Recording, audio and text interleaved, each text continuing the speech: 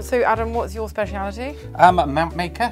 We make mounts Amazing. for all sorts of objects. We're given specific details of what the client wants, and we make a bespoke mount to fit the object to their requirements. Yeah. This is a coco de mer.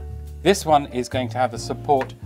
These are old mounts. They don't like this thickening up here, so we're going to thin all this down. Ah. Coco de mers are a difficult thing to mount because a lot of them have got husk on them and things like that, so you have to be careful of the husk.